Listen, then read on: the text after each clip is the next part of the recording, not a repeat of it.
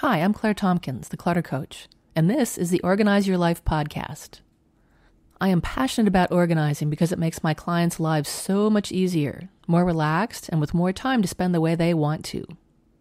In every podcast in the show, I'll lay out a simple organizing concept, and I'll tell you why it's important. I'll also include an action step at the end so you can start practicing right away. My specialty is chunking down this big topic so it's not overwhelming. That's the concept for this podcast, which is based on my first book, 52 Simple Ways to Get Organized. The book is available on my website and on Amazon. I work with clients in person in the Berkeley, California area and via email and Skype, so you don't have to be local to me. Visit the Hire tab on my website or email me at claire@cluttercoach.net. If you like the show, please rate it and review it. To do that, go to my website, cluttercoach.net, and scroll down for the show notes.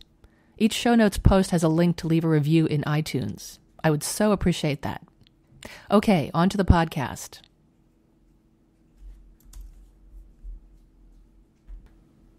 Today's podcast is based on simple way number 34 in my book, and it's called Options Are Illusions.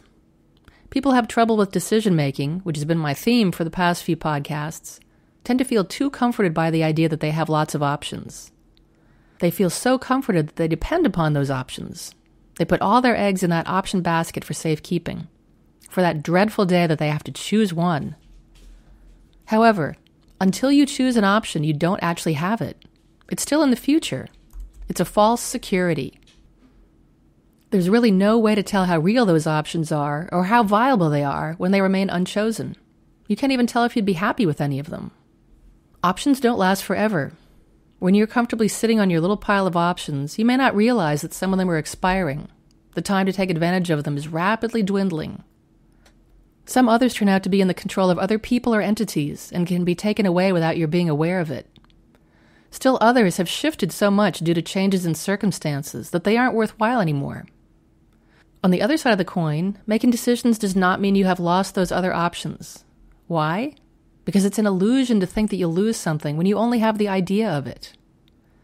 Until you make a choice and take action, you are stuck where you are, with nothing but lovely possibilities. Think of it this way.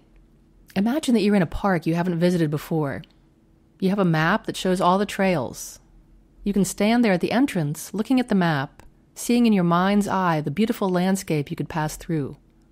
Or you can start walking and be delighted by what you discover, most of which isn't even on the map anyway. Here's a funny thing about options.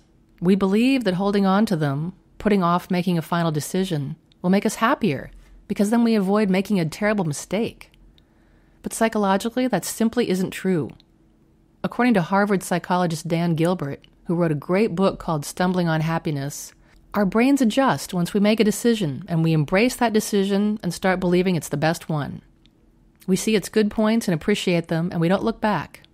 Now, I'm not sure that's always true, but for happy people, I'm sure it is.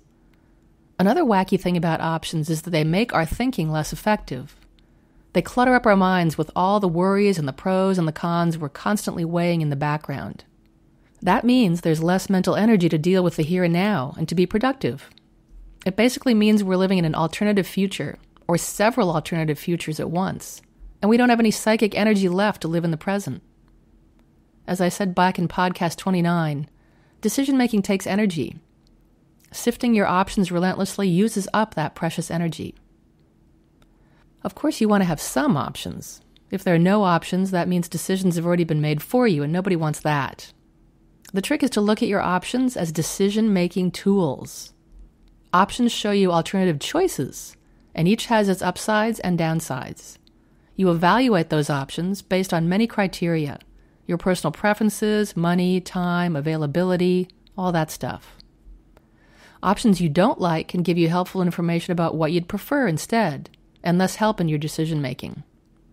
So, don't hoard your options. Use them to come to a thoughtful decision. Your action step is to pick a decision you've been putting off and get clear about why you haven't made it.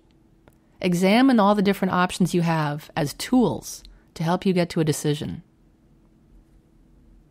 Hey, thanks for listening. I'm Claire Tompkins, the Clutter Coach. If you like the show, I'd love it if you'd leave a rating and review in iTunes. You can subscribe, too, so the podcast will be ready and waiting for you to listen to. The show is available on SoundCloud and Stitcher as well. You'll find the show notes on my blog at www.cluttercoach.net, and you can check out my store to find books I've written and books and products I recommend, and some freebies too. I work with folks in their homes and offices to bust clutter and get them organized so they can stay that way easily. Get in touch and find out how I can help you. I'm in Berkeley, California, and you can reach me at claire@cluttercoach.net. Come back for more next week.